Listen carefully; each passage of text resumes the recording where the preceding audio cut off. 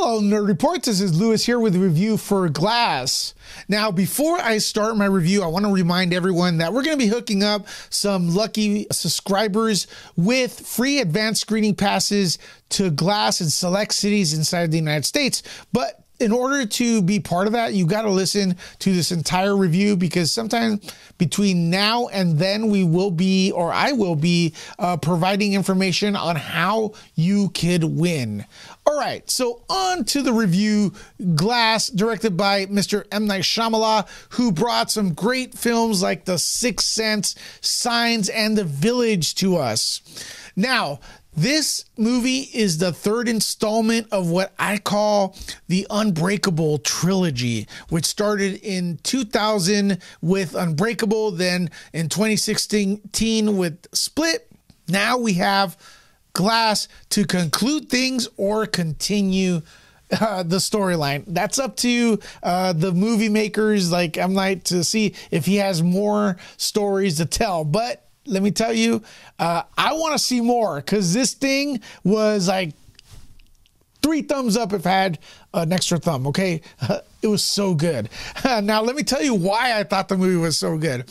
Now, there's been a huge anticipation since the original movie Unbreakable for M. Night to continue with this franchise, and for some reason, it took a long time, so he finally got back to it with Split. Everyone was surprised because of the twist of it being connected to that franchise when they first saw it. So this film right here, like the other two, is pretty much a superhero movie that's told in a very unique way, in my opinion. Why is it so unique? Well, it's not really part of an established comic book. That's why it's so interesting. I mean, the story is, it's new as it goes. Yes, there's a lot of references to comics, and there's a lot of cliches to what we understand should be in comic book movies and comics, but the entire thing is very, very unique, and you don't know where it's going. Plus, the movie has a lot of drama, and it has a little bit of horror sprinkled in there, because I believe these films are like PG-13. Maybe Split was R, I'm not sure. But there's some brutal stuff there, which leads me to believe that, it's kind of like a movie that's kind of unleashed, not as confined to being family friendly as most superhero movies are. So I think that gives it a little bit of a spice, and is part of what I really like about the Unbreakable movies. M. Night Shyamalan is one of those directors that pays attention to a lot of detail: the color, the set designs, the characters, and just things that are happening in the background. You got to really pay attention, because they may come to be part of the twist. And I'll tell you this, there is a major twist in the movie as expected, but I'm not going to tell you what that twist is, because I want you to go and see it in the theater on opening weekend, IMAX if you can. Now, how would I compare this movie to the MCU or DC film, since it does fall into the superhero genre? As a matter of fact, one of the highlights of Comic-Con was showing the trailer to thousands of enthusiastic fans. So this is obviously a little bit, maybe a lot lower budget to make. So I'm thinking there's way more practical effects because of it, and I think that contribute to the realism of the movie, and I think it's a plus, which leads me to think or suggest that maybe some of the bigger studios should cut down on the budget of the movies and give us more character development, because this movie was heavy on character development and establishment, and that is why it's so good. I mean, that is one of the big strengths with this film. The cinematography is spectacular. The way it's shot, every shot is just beautiful. The score, just like the other films, are amazing. The actors and actresses that return or that are added to this movie are just So good. Sarah Paulson, who's a mysterious character, a mysterious new character, and you're trying to figure out, what is she about? Is she a good guy? Is she a bad guy? Is she neutral? What the heck is going on with her? Anya Taylor-Joy is Casey Cooke. She returns from Split, and she is wonderful. One of the new young actresses that I think in a few years is really going to have some sort of Oscar nomination, or she's going to be so big. James McAvoy returns, and that dude he's actually better in this movie than in Split. And you know, in Split, everyone was like freaking out of what a great job he did with the multiple personalities, and he does even better. I think he deals with even more characters, and it's creepy because it's one person with different freaky characters coming out of them, and that's just weird to watch, man, but it's a treat, trust me.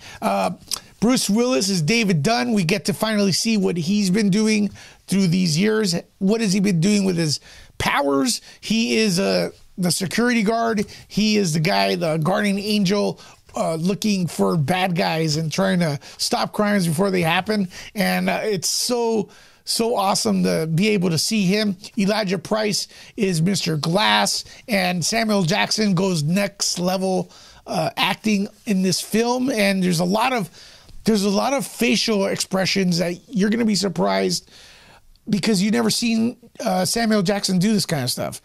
His range in acting in this movie is outstanding. I would say that the biggest problem with this movie is that I wish it was 2 hours longer. Why? Because the characters were that interesting. So let me get into a little bit of a spoiler here. The movie is, in fact, a slow burn, just like the other two films. So it's very setup heavy. There's a lot of dialogue. There's a lot of setting up the situation. As a matter of fact, there's no real dialogue from Samuel Jackson till like an hour and 15 minutes into the movie. But by no means is this a bad thing. It's a setup to awesomeness, and once the movie kicks into second gear, it is really good. The payoff is great. Also, let me tell you, there's a couple twists in the film, not just one, so pay attention. There's two things that really stood out for me watching this movie, and once again, it's the score. The score is so emotional, it's so memorable, and it's so good. I mean, it really elevates the film to a different level, a higher level. And if you followed me, you know that to me, music is one of the things that really brings the movie. It can make or break a film. It's very important for me, and I think to a lot of you out there as well. The score here is outstanding. Another thing that I want to mention is the fight choreography. Yes, there's a lot of fights between the superheroes or the super beings here, and the way it's done, it's just brutal, man. It's just brute strength versus brute strength, and it looks so realistic. So all in all, this movie is going to keep you on the edge of your seat, wondering what the heck is going on. And I just want to thank M. Night Shyamalan, because this dude tries to give you a good film every time out. But not only does he try to give you a good film, he tries to do something different, and that should be rewarded. I hear time and time again people complaining about that Hollywood has run out of original ideas and stuff. Well, this dude is really trying to be original. All right, and on to how you could win free advanced screening passes to Glass. This is what you do. You subscribe to a Nerd Report YouTube channel. That's the one you're watching right now. Then you go ahead and hit that thumbs up button. Then you comment below. And finally, you send us an email at contest@nerdreport.com. We will send you an email if you win. We have a few cities in play right now, and hopefully it's your city, so make sure to include your city, and we will send you free passes if they're available. And good luck with that. Don't forget to subscribe to the Nerd Report YouTube channel. Nerd out.